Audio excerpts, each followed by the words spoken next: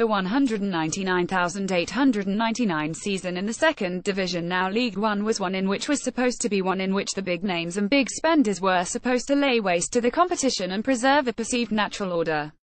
While the final reckoning shows that this did happen, to a large degree, Tom Simmons reveals that the big clubs didn't have it all their own way. Virtually every preview of the 199,899 season in the third tier of English football was centred on one thing alone: Manchester City's presence in it. While their relegation from Division 1 the previous season provided Division 2 with undoubted novelty and the glamour of a big name, it was also a representation of the death spiral that the club was in at the time. Though the bookies installed their expensive squad as favourites for an immediate return, seasoned lower league watchers were mindful of how the dysfunction that had prevailed at Main Road in previous seasons would not sit easily with their new rustic surroundings. The other heavy favourites for promotion, Fulham, were on the upswing just as Joe Royle was engaged in the salvage operation to secure City's immediate promotion. The new beneficiaries of Harrods owner Mohammed Al Fayed's generosity assembled a ludicrous squad for the third tier, with big names like Chris Coleman, Kit Simons, Steve Finnan, Peter Beardsley and, later, Philippe Albert, were augmented by a pair of up-and-coming forwards, Jeff Horsfield and Barry Hales. The two favourites met at Craven Cottage on the second Saturday of the season, and Fulham put down a firm marker of how things were going to be all season, walloping City 30. Horsfield's arrival from Halifax in the October was the catalyst for Fulham running away with the title, as he bagged 15 goals in 28 appearances, ably assisted by a team from where goals came from all over the pitch. Simon's haul of 11 from centre-back made him their second top goal scorer. Fulham seized top spot in December and never relinquished it as they amassed 101 points, a full 14 points clear of the runners-up. While the order was perhaps not as the bookies had imagined it, Fulham had done what was expected of them, and then some. A look at the runners-up shows us a big diversion from the preordained script. It is safe to say that nobody expected a Walsall side of modest means to be troubling the top end of the table. However, as a member of the Aston Villa side who won the European Cup against Bayern Munich in 1982, manager Ray Graydon knew a thing or two about upsetting the odds.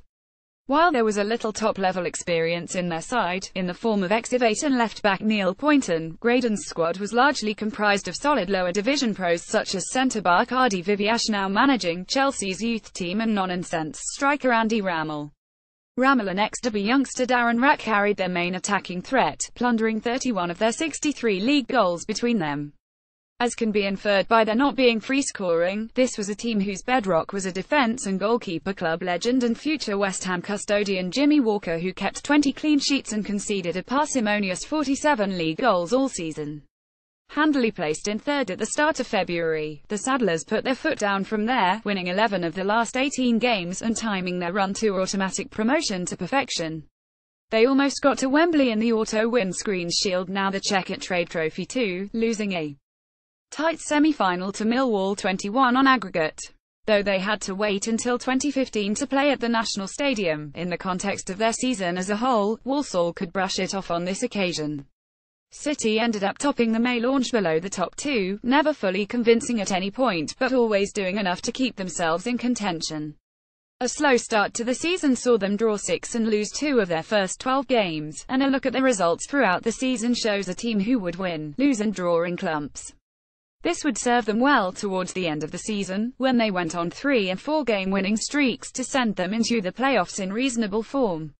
Joining them would be Tony Pulis Gillingham, whose front line of the pacey Carlos Saba signed to replace Adiak and Behe that summer, and the deceptively cultured big man Robert Taylor ran amok throughout the season. The Gills racked up 75 goals overall, and Taylor's bag of 5 in a 50 away win over Burnley is something that Gillingham fans who travelled to East Lancs that day will never forget. This was a serious team, built around the midfield promptings of the abrasive but hugely classy Andy Hessenthaler, and founded on the solidity provided by ex-Arsenal goalkeeper Vince Bartram and Spurs-bred centre-back Guy Butters. They and City would congregate again in the season finale, of which more later. The playoffs were made up by 2 more teams from the Northwest. The first being David Moyes' Preston North End, who would streak to the title the following season after losing out to Gillingham 21 on aggregate this time. Hessenthaler's early winner sealing the deal in the second leg at Priestfield after Taylor's late equaliser had secured them a draw in the first leg at Deepdale. Read more. Man United, Liverpool and Tottenham set for blockbuster October. The City's opponents in the semi-finals, in an amusing foreshadow of the 2013 FA Cup final, were Wigan Athletic, who were about to leave their crumbling Springfield Park home for the new surroundings of the JJB Stadium, as chairman Dave Whelan plotted their ascent up the football ladder. They were a fair side in this season, their star being future Manchester United goalkeeper Roy Carroll, but they were packed with top-level pedigree. Top goalscorer Stuart Barlow started at Everton, centre-back Pat McGibbon was polished at Old Trafford, and Carl Bradshaw and Paul Rogers played in Dave Bassett's famously robust Sheffield United sides of the early 90s. Their semi-final with City followed the pattern of Gillingham's with Preston. After Barlow accepted a gift from City's defence to put the Latics 10 up in the first minute of the first leg, Paul Dickov's neat first-time finish set up a tense second leg at Main Road, which City edged thanks to Sean Goater's controversial winner that had shades of handball about it. Wigan had to wait 5 more years for promotion, losing the playoff final to Gillingham the following season and then enduring 2 unsuccessful seasons before romping to the title in 2000-203. For now though, Latics fans had to content themselves with Auto Windscreen's Shield success as Rogers' injury-time goal, which had more than a shade of handball about it itself, secured a 10 win over Millwall at Wembley. Half, as Bartram was on hand to parry Kevin Horlock's header away. Goater hitting the post when it looked easier to score early in the second half seemed to serve as a harbinger of what was to come, and so it proved when Asaba, 10 minutes from time, smashed the ball into the roof of the net after Paul Smith played him in. When Taylor doubled the lead 5 minutes later, by belting Asaba's backheel pass past Nicky Weaver from outside the area, City looked set for another season in a division many of their fans had been saying was beneath them all season. Taylor's goal was the cue for the famous rush to the exits by many of the Mancunian contingent. Horlock drilling in what seemed to be a consolation on the follow-up after Goater was denied by a last-ditch tackle. What did get them rushing back into Wembley was what happened next. A long ball was hoisted forward and flicked on. Goater managed to smuggle it to Dickov on the right-hand edge of the penalty area. The Scot probably never hit another shot better in his career than the one he proceeded to leather past his best friend and former Arsenal teammate Bartram to take it into extra time, which bore no fruit. Penalties it was then. Horlock scored City's first, blasting it down the middle as Bartram went left. Paul Smith attempted to do the same with Gillingham's first kick but succeeded only in hitting Weaver's feet rather than the net. Dickov then proceeded to miss a penalty in a way he couldn't repeat if he tried. He beat Bartram to his left, only to see the shot hit the inside of the post, roll behind Bartram's prone body, hit the inside of the other post and stay out. Dickov was redeemed with the Kent club's next kick, as their current manager A.D. Pennock ballooned the ball wide while aiming for the top right-hand corner. Terry Cook put City 20 up on pens with a quality finish low into the side netting to heap pressure on John Hodge, the next Gillingham taker. It didn't show as he buried the ball with aplomb in the place where Pennock attempted to put it. Richard Edgehill, the City left-back who had never scored a goal in his career, thumped the ball into that same top corner off the underside of the bar for 31.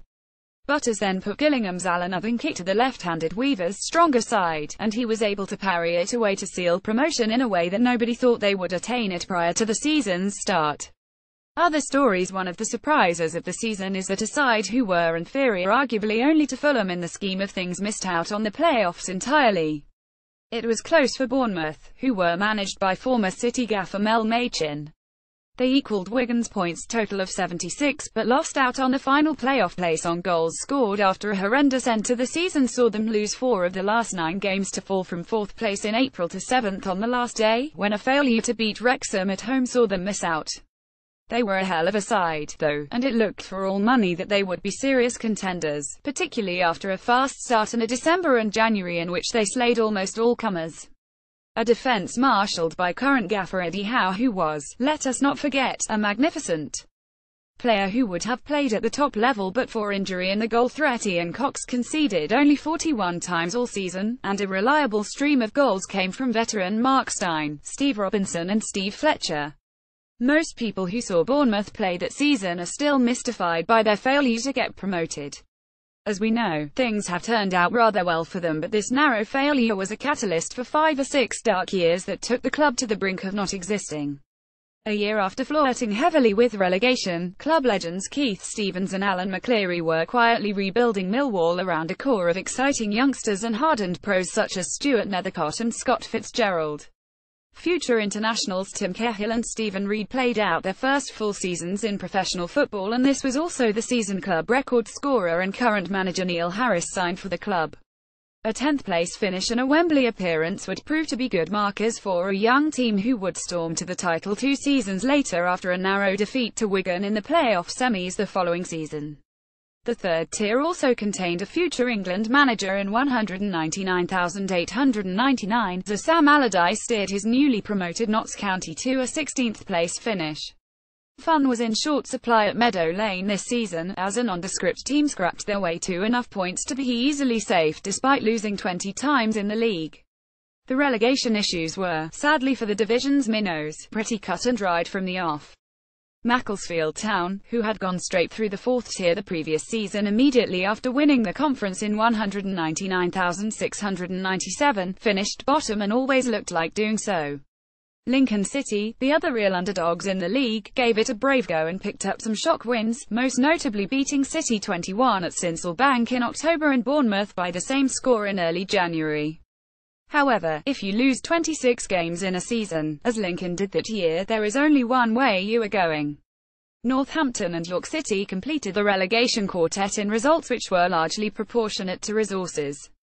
Follow Tom on Twitter at @Tallulah Onath.